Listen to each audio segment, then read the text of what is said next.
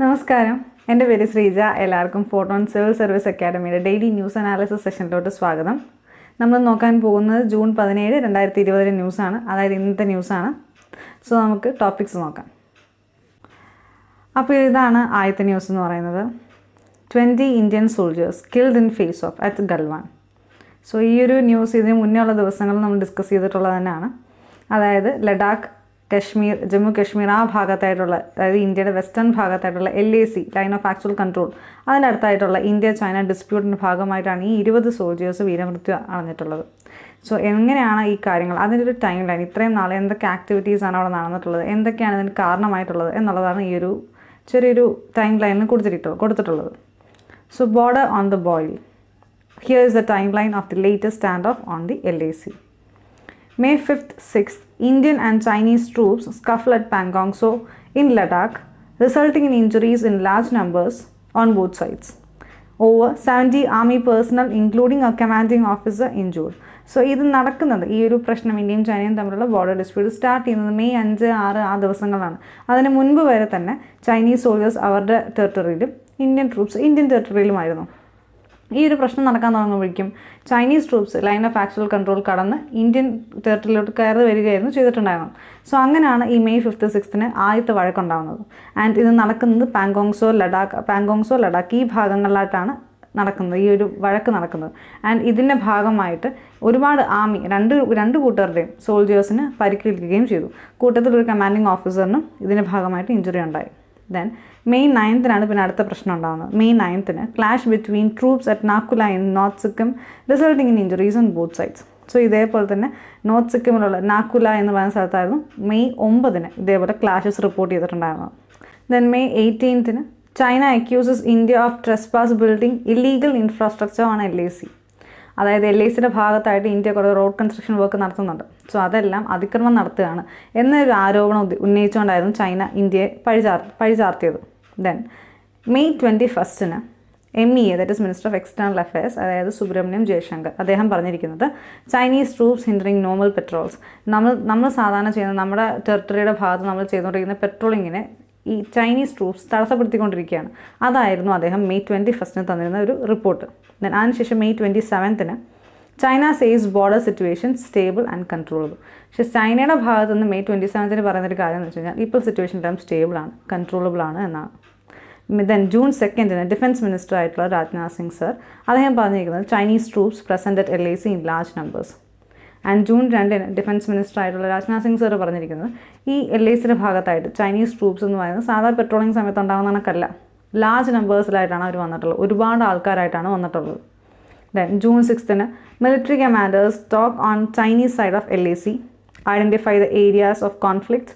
അത് ഏതൊക്കെയാണ്? പാങ്കോങ്സോ, then patrolling points 14, 15 and 17A and സുസുറു. So ഇത്രയും സ്ഥലങ്ങളിലാണ് പ്രശ്നങ്ങൾ കുറച്ച് രൂക്ഷമായിട്ടുള്ളത്. ആ 5 സ്ഥലങ്ങളെ അവർ ഐഡൻറ്റിഫൈ ചെയ്തു. ഇതിൻ്റെ ഭാഗമായിട്ടുള്ള ടോക്കും അവർ നടത്തി.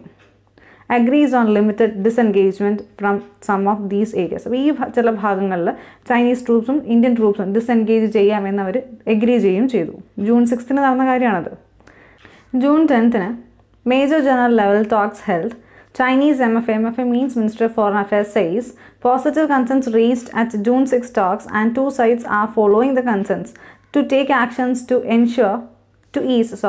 ease the situation along the border.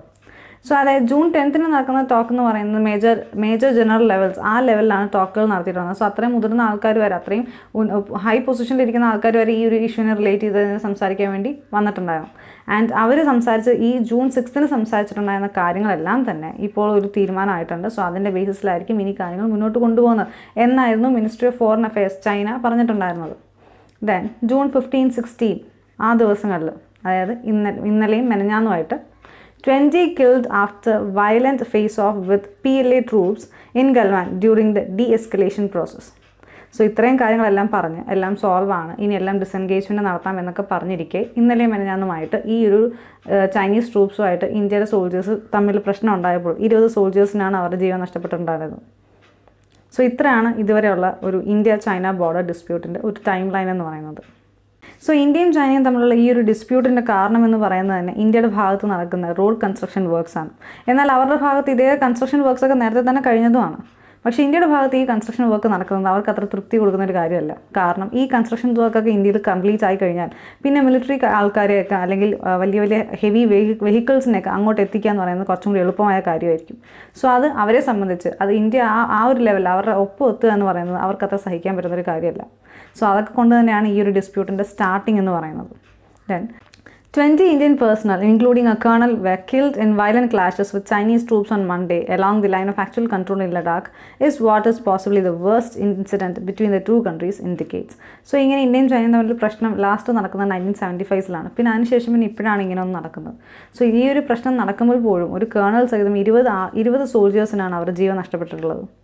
And ഇത് നേരത്തെ ഞാൻ പറഞ്ഞ പോലെ നടക്കുന്നത് LAC അതിൻ്റെ ഭാഗത്തായിട്ടാണ്.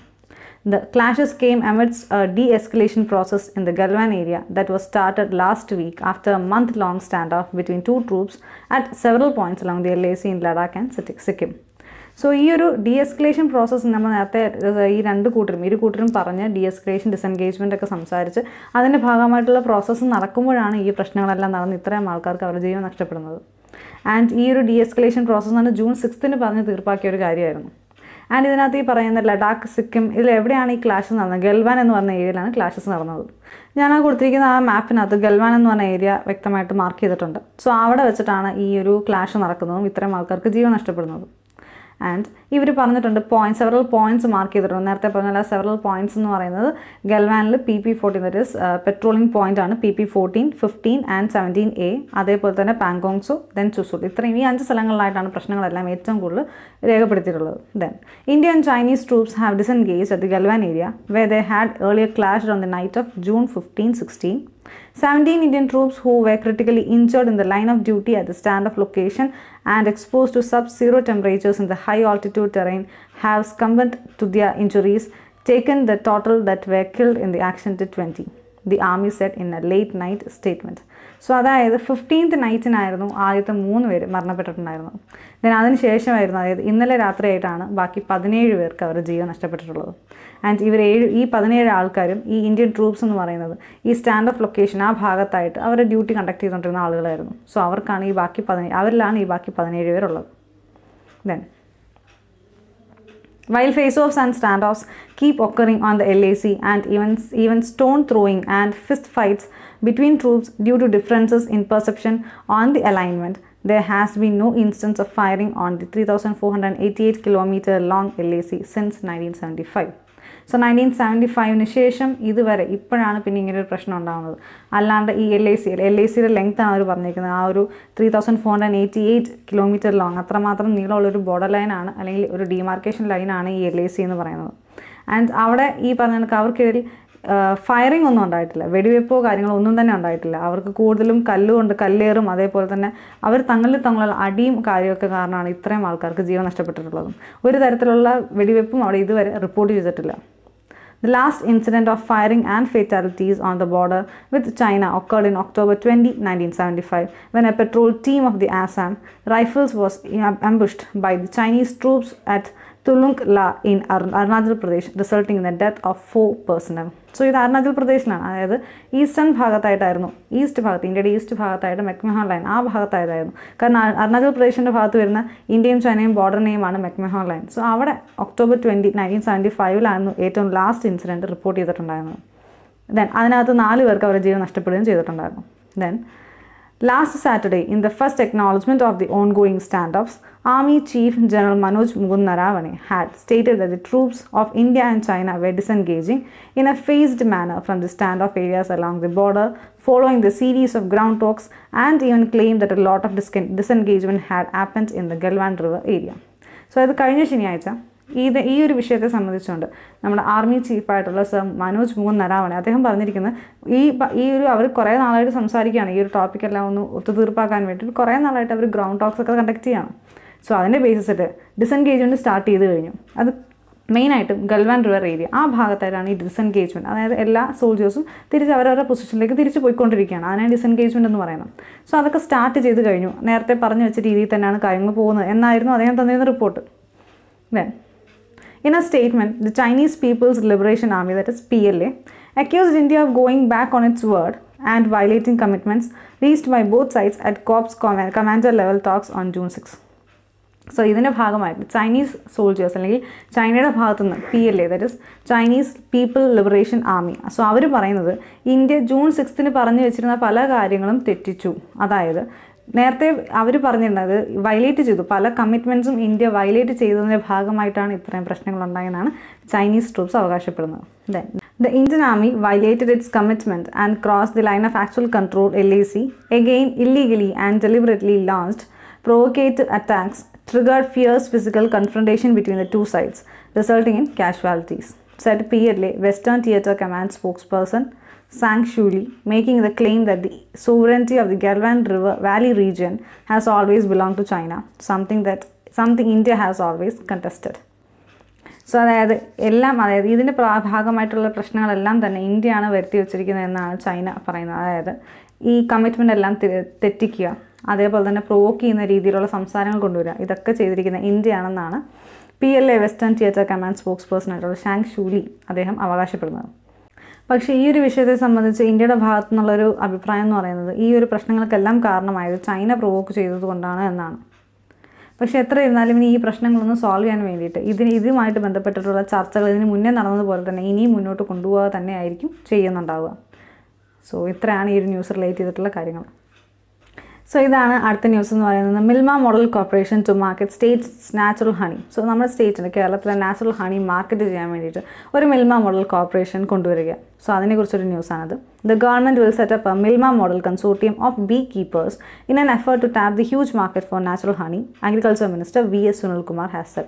So Agriculture Minister V.S. Sunilkumar പറഞ്ഞിരിക്കുന്നതാണ് ഇത്രയും കാര്യങ്ങൾ. അതായത് Milma model consortium, ബീകീപ്പേഴ്സിൻ്റെ Milma model consortium create ചെയ്യുക, ദെൻ അതിൻ്റെ ഒരു ഭാഗമായിട്ട് നാച്ചുറൽ ഹണീനെ മാർക്കറ്റ് ചെയ്യുക. Okay, then Mr. Sunilkumar told that the Kerala State Horticultural Products Development Corporation had been identified as a nodal agency for executing the proposed Kerala Honey Mission, which could eventually make Kerala a major producer and exporter of quality honey. So ഒരു ഈ honey produce ചെയ്യാനും അതിൻ്റെ തന്നെ exporting എല്ലാം relate ചെയ്തിട്ടുള്ള കാര്യങ്ങൾ കേരളത്തിനെ കൂടി കുറച്ചുകൂടി മുന്നോട്ട് കൊണ്ടുവരാൻ വേണ്ടിയിട്ട് കൊണ്ടുവന്നൊക്കെ ഒന്നാണ് ഈ കേരള ഹണി മിഷൻ എന്ന് പറയുന്നത്. ആൻഡ് ഈ കേരള ഹണി മിഷന് അവർ നോഡൽ ഏജൻസി ആയിട്ട് സെലക്ട് ചെയ്തിരിക്കുന്നത് Kerala state horticultural products development corporation, that is ഹോർട്ടികോർപ്പിനെയാണ്. Then world leader, he said Kerala with 27% of forest cover had not tapped even 20% of its honey production potential, and Horticorp mission was tapped to this potential to make the state the world leader in natural honey production. So ഇത് കേരളത്തിൽ 27% forest ആണ്. പക്ഷെ എന്നാൽ പോലും നമ്മൾ ഇതുവരെ 20% അത്ര പോലും ഹണി പ്രൊഡക്ഷൻ ഇതുവരെ നടത്തിയിട്ടില്ല. ആ ഒരു പൊട്ടൻഷ്യൽ നമ്മൾ യൂസ് ചെയ്തിട്ടില്ല. സോ അതിന് വേണ്ടിയിട്ടാണ് ഈ ഹോർട്ടികോർപ്പ് മിഷൻ കൊണ്ടുവന്നിരിക്കുന്നത്. സോ അങ്ങനെ ഈ കേരളത്തിൻ്റെ ഈ ഒരു ദൗത്യം അല്ലെങ്കിൽ ഈ ഒരു കേരള ഹണി മിഷൻ എന്ന് പറയുന്ന ദൗത്യം വഴി നമുക്ക് ഈ നമ്മുടെ സ്റ്റേറ്റിൻ്റെ ഇത്രമാത്രം 27% ഫോറസ്റ്റ് ഉണ്ട് എന്നുണ്ടെങ്കിൽ അതിനൊത്ത രീതിയിൽ ഹണി പ്രൊഡ്യൂസ് ചെയ്യുകയും ദെൻ അങ്ങനെ തന്നെ ഈ ഒരു വിഷയത്തിൽ, അതായത് ഹണി പ്രൊഡ്യൂസ് ചെയ്യുന്നതും എക്സ്പോർട്ട് ചെയ്യുന്നതിനും കാര്യത്തിൽ കേരളത്തിനെ വേൾഡിൽ തന്നെ കുറച്ചുകൂടി മുന്നോട്ട് കൊണ്ടുവരാൻ വേണ്ടിയിട്ടുള്ള ഒരു ആശയമാണ് ഈ കേരള ഹണി മിഷൻ എന്ന് പറയുന്നത് കൊണ്ടുവരുന്നത്. The honey collected from the hives of stingless bees, നമ്മൾ പറയുന്നത് ചെറുതേൻ, was in very high demand and was priced around 10,000 a kg in world market. So ഈ ചെറുതേൻ അല്ലെങ്കിൽ സ്റ്റിംഗ്ലെസ് ബി എന്ന് പറയുന്ന അതിൽ നിന്ന് കിട്ടുന്ന ആ ഒരു തേനിന് മാർക്കറ്റിൽ ഒരു കിലോയ്ക്ക് 10,000 രൂപ വരെയാണ്. Kerala was A store house of this precious honey which had immense medicinal value. So Kerala എന്ന് പറയുന്നത് ഇതിനു മുമ്പ് ഇതിൻ്റെ ഒരു സ്റ്റോർ ഹൗസ് ആയിരുന്നു. ഈ ഒരു ചെറുതേൻ അതിൻ്റെ ഒരു സ്റ്റോർ ഹൗസ് ആയിരുന്നു കേരള എന്ന് പറയുന്നത്. ആൻഡ് ഈ ചെറുതേൻ അതിന് ഒരുപാട് തന്നെ മെഡിസിനൽ വാല്യൂസ് ഉള്ള ഒന്നാണത്. Mr. Sunilkumar said the proposed Kerala Honey Mission under Horticorp would produce and market a variety of processed natural honey with reduced water content as per international standards. So അതായത് agriculture minister ആയിട്ടുള്ള sir Sunil Kumar അദ്ദേഹം പറഞ്ഞിരിക്കുന്നത് ഈ ഒരു Kerala honey mission വഴി ഉണ്ടാക്കുന്ന honey എന്ന് പറയുന്നത് എല്ലാ ഇൻ്റർനാഷണൽ സ്റ്റാൻഡേർഡ്സ് ഫോളോ ചെയ്തുകൊണ്ടായിരിക്കും, അധികം വെള്ളം ചേർക്കാത്ത, എന്നാൽ അതിനൊത്ത് തന്നെ ഈ ഹണിയിൽ വേണ്ട പ്രോസസ്സിംഗ് ഒക്കെ നടത്തി തന്നെ ആയിരിക്കും ആ ഒരു ഹണി പ്രൊഡ്യൂസ് ചെയ്യുന്നത് എന്നാണ്. സോ ഇതാണ് ഈ ന്യൂസ് റിലേറ്റ് ചെയ്തിട്ടുള്ള കാര്യങ്ങൾ. സോ ഇതാണ് അടുത്ത news. AP presents ₹2.24 lakh crore budget, outlay cut by 1.4%. So AP means Andhra Pradesh എന്നാണ്. ദാറ്റ് ഈസ് ആന്ധ്രാപ്രദേശ് അവരുടെ ബഡ്ജറ്റ് പ്രസൻറ്റ് ചെയ്യാണ്, ആനുവൽ ബഡ്ജറ്റ് പ്രസൻറ്റ് ചെയ്യാണ്. ആൻഡ് ആ ഒരു ആനുവൽ ബഡ്ജറ്റ് എന്ന് പറയുന്നത് ₹2.24 lakh crore ആണ്. ആൻഡ് കഴിഞ്ഞ വർഷത്തെ വെച്ച് നോക്കുമ്പോൾ അത് 1.4% കുറവാണ്. Then, the Andhra Pradesh state government on Tuesday presented the annual budget for the financial year 2020-21 with a total outlay of 2.24 lakh crore, which is 1.0% less than last year's outlay of rupees 2.27 lakh crore. So, കഴിഞ്ഞ വർഷം എന്ന് പറയുന്നത് കഴിഞ്ഞ വർഷത്തെ annual budget എന്ന് പറയുന്നത് 2.27 lakh crore ആയിരുന്നു. എന്നാൽ ഈ വർഷം അത് 2.24 lakh crore ആണ്. അതായത് 1.4%ന്റെ ഒരു കുറവാണ് ഉള്ളത്. Then, the government has estimated revenue receipts at rupees 1.61 lakh crore as against last fiscal's revised estimate of 2019-20 rupees 1.10 lakh crore. The revenue expenditure is estimated at rupees 1.80 lakh crore for the current fiscal year, that is 2020-21, compared with 1.37 lakh crore in the financial year 2019-20. അതായത് ഈ വർഷത്തെ revenue receipts അവർ estimate ചെയ്തിരിക്കുന്നത് 1.61 lakh crore-ലാണ്. എന്നാൽ കഴിഞ്ഞ വർഷം, അതായത് 2019-20, ആ വർഷം അത് 1.10 lakh crore ആയിരുന്നു. അതുപോലെ തന്നെ റവന്യൂ എക്സ്പെൻഡിച്ചർ എന്ന് പറയുന്നത് അവർ ഈ വർഷത്തേക്ക് എസ്റ്റിമേറ്റ് ചെയ്തിരിക്കുന്നത് 1.80 lakh crore ആണ്. എന്നാൽ കഴിഞ്ഞ വർഷം, അതായത് 2019-20, ആ സമയത്ത് 1.37 lakh crore ആയിരുന്നു എസ്റ്റിമേറ്റ് ചെയ്തിട്ടുണ്ടായിരുന്ന എക്സ്പെൻഡിച്ചർ, റവന്യൂ എക്സ്പെൻഡിച്ചർ എന്ന് പറയുന്നത്. The minister said that the 2020-21 budget estimates entail on overall decrease of 1.4% over the 2019-20 budget estimates on account of major economic slowdown during the COVID-19 pandemic. So, main ആയിട്ടും ഇത്ര ഒരു അതായത് 1.4% കുറവ് വന്നിട്ടുള്ളത് ഈ COVID-19 pandemic കാരണം ഉണ്ടായ പല പ്രവർത്തനങ്ങൾ നിന്നുപോയതുകൊണ്ടാണ്. The revenue deficit would be around 18,434 crore, while the fiscal deficit would be around 48,295 crore. അപ്പോൾ ഇതിനകത്ത് പറഞ്ഞിട്ടുണ്ട്, അതിനകത്ത് റവന്യൂ ഡെഫിസിറ്റ് എന്ന് പറയുന്നത് 18,434 എന്നാൽ അതേ സമയത്ത് ഫിസിക്കൽ ഡെഫിസിറ്റ് എന്ന് പറയുന്നത് 48,295 ആണ് അവർ എസ്റ്റിമേറ്റ് ചെയ്തിട്ടുള്ളത്. Then, the decline in the transfer of central taxes in 2019-20 and 2020-21, the reduced share in the divisible pool for the year 2020-21, and the perspicuous decline of revenue realization on account of the lockdown further added to the financial distress. So, അതായത് COVID-19 ഭാഗമായിട്ട് തന്നെ കുറേ പ്രശ്നങ്ങൾ ഉണ്ടായിട്ടുണ്ടായിരുന്നു. അതിൻ്റെ കൂടെ തന്നെ central taxes 2019-20, 2021 ഈ taxes ഒക്കെ ട്രാൻസ്ഫർ ചെയ്യുന്നതിൽ ബുദ്ധിമുട്ടുണ്ടായിട്ടുണ്ട്. അതേപോലെ ഷെയറുകളുടെ എണ്ണം തന്നെ നല്ല രീതിയിൽ കുറഞ്ഞിട്ടുണ്ട്. അപ്പോൾ ഇതെല്ലാം കൂടി ആയപ്പോൾ ഈ ഒരു ഫിനാൻഷ്യൽ ഡിസ്ട്രസ് എന്ന് പറയുന്നത് കുറച്ചും കൂടി അധികം ആവുകയാണ് ചെയ്തിട്ടുള്ളത്. സോ അതാണ് ഇതിലെ മിനിസ്റ്റർ അദ്ദേഹം ഈ ഒരു ബഡ്ജറ്റ് പ്രസൻറ്റ് ചെയ്ത സമയത്ത് അദ്ദേഹം ഇതിൻ്റെ കൂടെ പറഞ്ഞിട്ടുള്ള പല കാര്യങ്ങളും. സോ ഇത്രയാണ് ഈ ന്യൂസ് റിലേറ്റ് ചെയ്തിട്ടുള്ള കാര്യങ്ങൾ. സോ ഇതാണ് നമ്മുടെ അടുത്ത news. India expects to sale through UN security council vote. So UN security council 5 non permanent seats ഇപ്പോൾ അവൈലബിൾ ആയിട്ടുണ്ട്. സോ ആ ഒരു സീറ്റ്സിന് വേണ്ടിയിട്ടുള്ള ഇലക്ഷൻ നടക്കുകയാണ്. ആൻഡ് ഈ ഒരു ഇലക്ഷനിൽ വോട്ട് ചെയ്യുന്നത് 193 മെമ്പേഴ്സുള്ള യുണൈറ്റഡ് നേഷൻസ് ജനറൽ അസംബ്ലിയാണ് അതിന് വോട്ട് ചെയ്യുന്നത്. സോ ആ ഒരു ഇലക്ഷനിൽ ഇന്ത്യ ജയിക്കാൻ ചാൻസ് ഉണ്ട് എന്നാണ് പറയുന്നത്. India expects to sale through as the 193 member United Nations general assembly votes on Wednesday for contenders to 5 non-permanent seats at the UN Security Council for 2020-21. So, 2021-22 ആ ഒരു വർഷത്തേക്ക് വേണ്ടി UN Security Council 5 non-permanent seats ഉണ്ട്. ആ സീറ്റ്സിലേക്ക് ഇന്ത്യയും മത്സരിക്കുന്നുണ്ട്. So, India ആ ഒരു മത്സരം ജയിക്കാൻ ചാൻസ് ഉണ്ട് എന്നാണ് പറയുന്നത്. ആൻഡ് ഇതിനകത്ത് മനസ്സിലാക്കേണ്ട ഒരു കാര്യം വെച്ചാൽ UN സെക്യൂരിറ്റി കൗൺസിലേക്കുള്ള 5 സീറ്റുകൾ 4 ഭാഗമായിട്ട് വേർതിരിച്ചിട്ടാണ് അവർ കണ്ടക്ട് ചെയ്യുന്നത്. അതായത് ഓരോ വിഭാഗമായിട്ട് വേർതിരിച്ചിട്ടാണ് അവർ ചെയ്യുന്നത്. അതായത് ഏഷ്യ പസഫിക്കിൽ നിന്നും ഒരു ആൾക്ക് നോമിനേറ്റ് ചെയ്ത് വരാം. ദെൻ അതേപോലെ തന്നെ ലാറ്റിൻ അമേരിക്കൻ ആൻഡ് കരീബിയൻ അവിടുന്ന് ഒരാൾക്കാണ് എൻട്രി ഉള്ളത്. ദെൻ അതേപോലെ ആഫ്രിക്കയിൽ നിന്നും ഒരാൾക്കാണ്, ഒരു രാജ്യത്തിനാണ് എൻട്രി ഉള്ളത്. ദെൻ അതേപോലെ തന്നെ western European and others group എന്ന് പറഞ്ഞിട്ട് വേറൊരു വിഭാഗമുണ്ട്. അതിൽ നിന്ന് 2 ആൾക്കാർക്കാണ് വരാൻ പറ്റുന്നത്. അങ്ങനെ ആകെ മൊത്തത്തിൽ 5 പേർക്ക്. സോ അങ്ങനെയാണ് ഇവർ വേർതിരിച്ചിരിക്കുന്നത്. And India is standing unopposed as A nominee four Asia Pacific seat and needs 2/3 of the UNGA members or 129 votes to B confirmed. So India confirm ആവണമെന്നുണ്ടെങ്കിൽ 129 votes, അല്ല എന്നുണ്ടെങ്കിൽ UNGA മെമ്പേഴ്സിൻ്റെ 2/3 വേണ്ടി വരും. ആൻഡ് ഇന്ത്യ എന്ന് പറയുന്നത് Asia Pacific എന്ന് പറഞ്ഞ കാറ്റഗറിയിലാണ് India represent ചെയ്യുന്നത്. Then Mexico is also unopposed in its bid for the Latin American and Caribbean seat. So ഈ പറഞ്ഞ പോലെ മെക്സിക്കോ എന്ന് പറയുന്നതും വേറെ എതിരാളികളൊന്നും ഇല്ലാണ്ട് തന്നെ ലാറ്റിൻ അമേരിക്കൻ ആൻഡ് കരീബിയൻ ആ ഒരു ഭാഗത്തു നിന്നുള്ളത് റെപ്രസെൻറ്റ് ചെയ്ത് നിൽക്കുന്നത് മെക്സിക്കോ ആണ്. സോ മെക്സിക്കോയ്ക്കാണെങ്കിലും ആ ഒരു കാറ്റഗറിയിൽ മെക്സിക്കോ മാത്രമേ ഉള്ളൂ. ഇന്ത്യ ആണെങ്കിൽ ഏഷ്യ പസഫിക് എന്ന് പറഞ്ഞ കാറ്റഗറിയിൽ ഇന്ത്യ മാത്രമേ ഉള്ളൂ. സോ പിന്നെ അവർക്ക് വേറെ എതിരാളികൾ ആരും ഇല്ലാത്തതുകൊണ്ട് അവർക്ക് ആ ഒരു സീറ്റ് അവർക്ക് കൺഫേം ആവും. പക്ഷേ എന്നിരുന്നാൽ പോലും നേരത്തെ ഇന്ത്യക്ക് കൺഫേം ആവണമെന്നുണ്ടെങ്കിൽ 129 വോട്ട്സ് അല്ലെങ്കിൽ ആ UNGA ആ ഒരു മെമ്പേഴ്സിനകത്തുള്ള 2/3 വോട്ട് ഇന്ത്യക്ക് കിട്ടണം. While there is a straight contest between Kenya and the late entrant Djibouti for the African seat. പക്ഷേ ആഫ്രിക്ക ആ ഒരു കാറ്റഗറിയിൽ നിന്നാണെങ്കിൽ 2 ആൾക്കാരുണ്ട്. സോ അവിടെ ഒരു മത്സരം ഉണ്ടാവും സ്വാഭാവികമായിട്ടും. കെന്യ ആൻഡ് ജിബൌട്ടി ആണ് ആഫ്രിക്ക സീറ്റിന് വേണ്ടിയിട്ട് മത്സരിക്കുന്നത്. All eyes are, however, on the contest between Canada, Ireland and Norway, who are vying for the 2 seats allotted to the Western European and Others group. So Western European and Others ഗ്രൂപ്പിന് 2 സീറ്റാണ് allocate ചെയ്തേക്കുന്നത്. പക്ഷേ അതിനുവേണ്ടി മത്സരിക്കുന്നത് Canada, Ireland and Norway ആണ്. So എല്ലാവരും അങ്ങോട്ടാണ് ശ്രദ്ധ തിരിച്ചേക്കുന്നത്. കാരണം ഇവരിൽ 3 പേരിൽ ആർക്ക് 2 പേർക്ക് ഏത് 2 പേർക്കാണ് ആ ഒരു സീറ്റ് കിട്ടുന്നത് എന്നൊരു കാര്യത്തിൽ.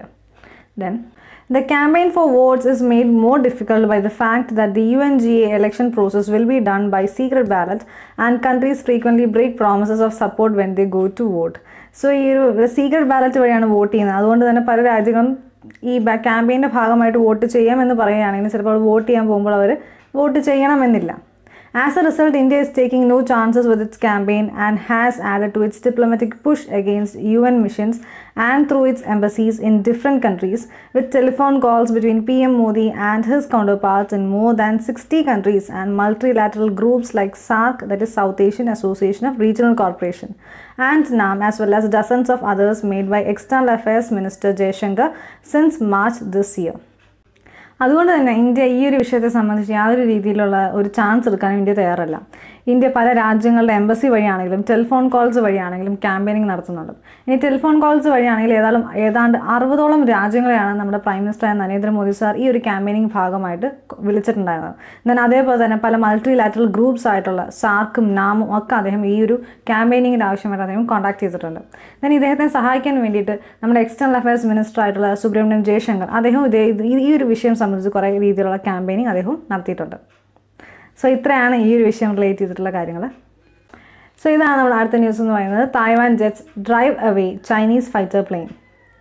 Taiwan Air Force just drove away a Chinese fighter plane that briefly entered Taiwan's air defense identification zone on Tuesday, the defense ministry said, reporting the 3rd intrusion in a week. So തായ്വാൻ്റെ defence ministry പറഞ്ഞിരിക്കുന്നത് അവരുടെ air defence identification സോണിലോട്ട് ചൈനയുടെ ഒരു fighter plain കടന്നു വന്നപ്പോൾ ആ ഒരു fighter പ്ലെയിനോട് അവർ തിരിച്ചു പോകാനാണ് ആവശ്യപ്പെട്ടിട്ടുണ്ടായിരുന്നത്. കാരണം ഈ ഒരു ആഴ്ചയിൽ അത് 3ാമത്തെ തവണയാണ് ഇങ്ങനൊരു ഇൻട്രൂഷൻ ചൈനയുടെ ഭാഗത്തുനിന്ന് ഉണ്ടാകുന്നത്. The single J-10 fighter was given radio warnings to leave before the Taiwanese Air Force jets ushered the intruder out of the airspace southwest of the island, the ministry said.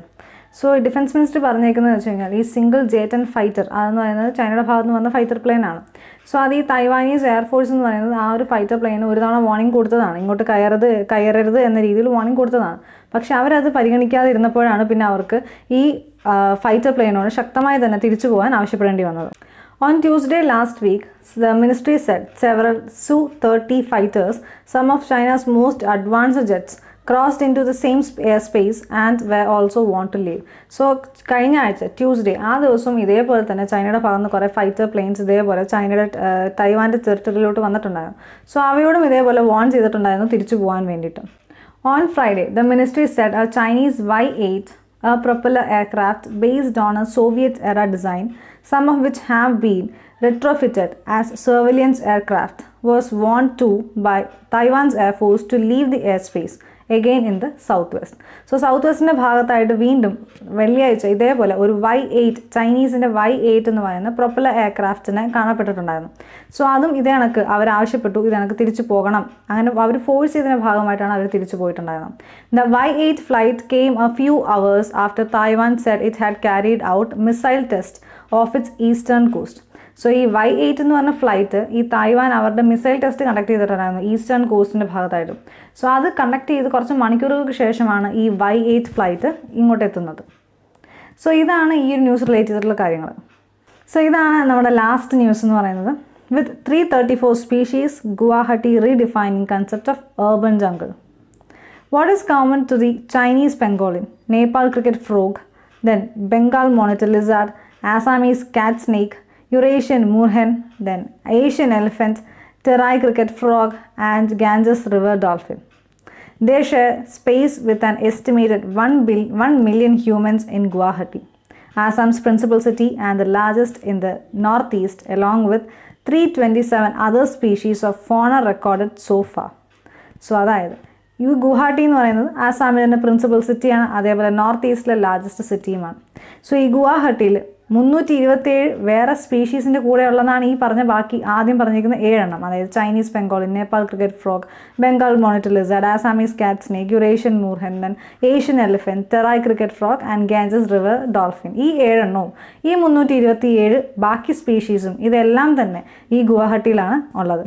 And ഇവ ജീവിക്കുന്നത് ഗുവാഹട്ടിയിലുള്ള ബാക്കി 1 മില്യണോളം, estimate ചെയ്യുന്നത് 1 മില്യണോളം ഹ്യൂമൻസിൻ്റെ കൂടെയാണ്. Very few of them are caged in the Assam State Zoo that occupies 30 hectares of the 620-hectare Hengarabari Reserve Forest, referred to as city's lungs. So, ഈ സിറ്റിയുടെ lungs എന്ന് പറയുന്നത് ഈ ഹെങ്കരാബാരി റിസർവ് ഫോറസ്റ്റ് ആണ്. അത് ഏതാണ്ട് 620 ഹെക്ടേഴ്സ് ഓഫ് ലാൻഡ് ആണ്. And അതിലൊരു 30 ഹെക്ടേഴ്സ് എന്ന് പറയുന്നത് മാത്രമാണ് ഈ ആസാം സ്റ്റേറ്റ് സൂ ഓക്യുപ്പൈ ചെയ്യുന്നത്. According to city based wild life biologist ജയാദിത്യ പുർക്കയസ്ത, Guwahati redefines the term urban jungle with 334 and counting free-ranging faunal species living in the green spaces within concrete structures. So, അതായത് city based wild life biologist ആയ ജയാദിത്യ പുർക്കയസ്ത അദ്ദേഹത്തിൻ്റെ അഭിപ്രായ പ്രകാരം ഈ urban jungle എന്നറിയപ്പെടുന്ന ഈ ഗുവാഹട്ടിയിലെ ഈ Assam state സൂവിനകത്ത് ഏതാണ്ട് 334 തരത്തിലുള്ള മൃഗങ്ങളും അല്ലെങ്കിൽ അത്ര തന്നെ സ്പീഷീസും അതേപോലെ തന്നെ ഫ്രീ റേഞ്ചിങ് ഫോണൽ സ്പീഷീസും ഉൾപ്പെടുന്നുണ്ട്. ദെൻ അതുപോലെ തന്നെ ഞാൻ 2 ഫോട്ടോസ് അവിടെ കൊടുത്തിട്ടുണ്ട്. അതായത് ഒന്നെന്ന് പറയുന്നത് ബ്ലാക്ക് സോഫ്റ്റ് ഷെൽ ടേർട്ടിലും അതേപോലെ ഒരു റെഡ് നെക്ഡ് കീൽ ബാക്കും. ഇതൊക്കെ തന്നെ ഈ ഒരു ആസാം സൂ സ്റ്റേറ്റ് സൂവിൽ അല്ലെങ്കിൽ ഈ ഹെങ്കരാബറി റിസർവ് ഫോറസ്റ്റ് അവിടെ നിന്ന് കിട്ടുന്ന ഇമേജസ് തന്നെയാണ്. അത്തരം വെറൈറ്റീസിൽ വരുന്ന അല്ലെങ്കിൽ ഈ 334 സ്പീഷീസിൽ വരുന്നവ തന്നെയാണ് ഇതെല്ലാം. അതേപോലെ the 328 square kilometer Guwahati and its outskirts have 18 hills, 8 reserve forests, 2 wildlife sanctuaries and a Ramsar site, that is Deepor Bill എന്നാണ് പറയുന്നത്, besides the Brahmaputra river flowing past its northern edge. So ഈ Brahmaputra river എന്ന് പറയുന്നത് അതിൻ്റെ northern എഡ്ജിലൂടെയാണ് പോകുന്നത്. So അത് കൂടാണ്ട് തന്നെ 18 ഹിൽസ്, ദെൻ 8 റിസർവ് ഫോറസ്റ്റ്, അതേപോലെ 2 വൈൽഡ് ലൈഫ് സാങ്ച്വറീസ്, ദെൻ ഒരു ഡീപ്പോർ ബീൽ, ഇത്രയുമെല്ലാം ഈ ഒരു ഭാഗത്തുണ്ട്. This stretch of river has a few Ganges river dolphin which has the status of city animal. So, ആ city animal എന്ന് ഐഡൻറ്റിഫൈ ചെയ്യുന്ന റിവർ ഈ പറയുന്ന Ganges river ഡോൾഫിനെയാണ്. Then, Mr. Purkayastha and members of Help Earth, a green group, have over the years recorded 26 species of amphibians, 56 reptiles, 36 mammals and 216 birds. They had as a foundation an almost 2 decades old study by Manoj Nair, then an assistant conservator of forest at the zoo. So, ഈ സൂവിൻ്റെ assistant conservator ആയിട്ടുള്ള സാറാണ് Manoj Nair. So, അദ്ദേഹത്തിൻ്റെ സഹായത്തോടു കൂടിയാണ് ഈ help earth എന്ന് പറയുന്ന ഒരു ഗ്രീൻ ഗ്രൂപ്പാണ്. സോ, അതൊരു ഗ്രൂപ്പ് ഓഫ് മെമ്പേഴ്സ്, അതേപോലെ തന്നെ അതിനകത്ത് പുർക്കയസ്ത അദ്ദേഹം അതിനകത്തൊരു മെമ്പറാണ്. സോ, ഇവരെല്ലാം കൂടി സ്റ്റഡി ചെയ്തത് പ്രകാരം ഏതാണ്ട് അവർ കണ്ടുപിടിച്ച ഒരു എണ്ണം എന്ന് പറയുന്നത് 26 species of amphibians, 56 species of reptiles, then 36 mammals, then അതേപോലെ 216 ബേർഡ്സ്. ഇത്രയും വെറൈറ്റി ഓഫ് ആനിമൽസിനെയാണ് അവരവിടെ സ്റ്റഡി ചെയ്തിട്ടുള്ളത്. അവർ ഒബ്സർവ് ചെയ്ത് വെച്ചിട്ട് അവർക്ക് ഇത്രയാണ് അവിടെ കാണാൻ പറ്റിയിട്ടുള്ളത്. അതേപോലെ തന്നെ mister Nair had recorded 238 species of mammals, birds, amphibians and reptiles, besides 610 species of flora in the Hengarabari Reserve Forest. So, Hengarabari Reserve Forest 610 species of flora ഉണ്ട്. സോ അത് കൂടാണ്ട് തന്നെ അദ്ദേഹം റെക്കോർഡ് ചെയ്തിട്ടുള്ളതാണ് 238 species of mammals, birds, amphibians and reptiles. These he had specified were not the zoo's captive animals. So, ഇത് zoo captive animalsൻ്റെ കൂട്ടത്തിൽ വരുന്നതല്ല ഇതൊന്നും. അതേപോലെ we have more than 100 captive wild animals belonging to 107 species, of which 52 are highly protected under the Wildlife Protection Act of 1972. So അവർക്ക് മൊത്തത്തിൽ 1100 captive wild animals ഉണ്ട്. അതിൽ തന്നെ 107 സ്പീഷീസാണ്. ആൻഡ് ആ ഒരു കൂട്ടത്തിൽ അവർ 52 എന്ന് പറയുന്ന അത്രയും എണ്ണത്തിനെ അവർ ഹൈലി പ്രൊട്ടക്റ്റ് ചെയ്ത് വെച്ചിരിക്കുന്നത്. കാരണം വൈൽഡ് ലൈഫ് പ്രൊട്ടക്ഷൻ ആക്ട് 1972 പ്രകാരം അവർ ആ ഒരു 52 അത്രയും കാറ്റഗറിയിൽ വരുന്ന ആ ഒരു സ്പീഷീസിനെല്ലാം അവർ പ്രൊട്ടക്റ്റ് ചെയ്ത് വെച്ചിരിക്കുകയാണ്. Our captive animals include exotic species such as giraffe, hippopotamus, then macaw, gaboon viviper and some birds. said Tejas Madhuswamy, zoo's director. So this is zoo's director ആയിട്ടുള്ള തേജസ് മധുസ്വാമി. സോ അദ്ദേഹം പറഞ്ഞേക്കുന്ന ഒരു അഭിപ്രായമാണ് ഇത്രയും. സോ ഇത്രയാണ് ഈ ഒരു ന്യൂസ് റിലേറ്റ് ചെയ്തിട്ടുള്ള കാര്യങ്ങൾ. ഇനി നമുക്ക് ഇന്ന് നമ്മൾ നോക്കി ഇത്രയും ടോപ്പിക്സിൻ്റെ ബേസിസിലുള്ള കുറച്ച് മോഡൽ ക്വസ്റ്റ്യൻസ് നോക്കാം. Question 1 എന്ന് പറയുന്നത് with respect to India-China border dispute, the last incident of firing and fatalities on the border with China occurred in October 20, 1978. Then this dispute between India and China took place along the LAC. So which is true. And in the option 1 2 ആണ്, that is only B is true. അതായത് LACയുടെ ഭാഗത്ത് തന്നെയാണ് ഇന്ത്യയും ചൈനയും തമ്മിൽ dispute നടന്നിരിക്കുന്നത്. എന്നാൽ ആദ്യത്തെ തെറ്റാണ്, കാരണം the last incident October 20, 1975 1978 Okay, then the Kerala State Horticultural Products Development Corporation, that is Horticorp, is the nodal agency for executing the proposed Kerala honey mission. Then the honey collected from the hives of stingless bees, that is Chirudane, was in very high demand and was priced around rupees 10,000 a kg in world market. So which is true. And the answer is 3, and both A and B. Random Shiriyana. Okay. The Andhra Pradesh state government on Tuesday presented the annual budget for the financial year 2020-21 with a total outlay of rupees 2.24 crore. Then this year's annual budget of Andhra Pradesh is 1.4% greater than last year's total outlay. So the answer which is true. So the answer is 4, that is neither A nor B. The Andhra Pradesh state government on Tuesday presented the annual budget for the financial year 2020-21 with a total outlay of rupees 2.24 crore, 2.24 lakh crore. Okay. Then this year's annual budget of Andhra Pradesh is 1.40% greater, less than last year's total outlay. അതായത് ഈ വർഷം 2.24 lakh crore ആണ് എന്നുണ്ടെങ്കിൽ കഴിഞ്ഞ വർഷം അത് 2.27 lakh crore ആയിരുന്നു. So okay, ഈ തേർഡ് ക്വസ്റ്റ്യൻ അത് രണ്ടും തെറ്റാണ്. സോ ക്വസ്റ്റ്യൻ 4 എന്ന് പറയുന്നത് ഇതാണ്: India is standing unopposed as the nominee for the Asia Pacific seat and needs 1/3 of the UNGA members or 129 votes to be confirmed. അതേപോലെ in B എന്ന് പറയുന്നത് in Western European and others group, the contestants are Canada, Ireland and Norway. So another which is true. And the answer എന്ന് പറയുന്നത് option 2 ആണ്, അതായത് only B is true, കാരണം option A തെറ്റാണ്. അതെന്താണെന്ന് വെച്ച് കഴിഞ്ഞാൽ India is standing unopposed as the nominee for Asia Pacific seat and needs 2/3 of the UNGA members എന്നാണ്, 1/3 അല്ല. ഓക്കെ, സോ ഇത്രയാണ് ഇന്നത്തെ സെഷൻ. സോ ആർക്കെങ്കിലും എന്തെങ്കിലും അഭിപ്രായം ഉണ്ടെന്നുണ്ടെങ്കിൽ കമൻറ്റ് സെക്ഷനിൽ വഴി അറിയിക്കുക. ഈ ചാനൽ ആരെങ്കിലും ആദ്യമായിട്ടാണ് കാണുന്നതെന്നുണ്ടെങ്കിൽ സബ്സ്ക്രൈബ് ചെയ്യാൻ മറക്കരുത്. തൊട്ടടുത്തൊരു ബെൽ ബട്ടൺ ആണ്, അതിനകത്ത് ഓൾ കൊടുക്കുകയാണെങ്കിൽ ഈ ചാനലിൽ എപ്പോൾ നിങ്ങൾക്ക് വീഡിയോസ് വന്നാലും നിങ്ങൾക്ക് ഒരു നോട്ടിഫിക്കേഷനായിട്ട് വരുന്നതായിരിക്കും. സോ എല്ലാവർക്കും താങ്ക് യു.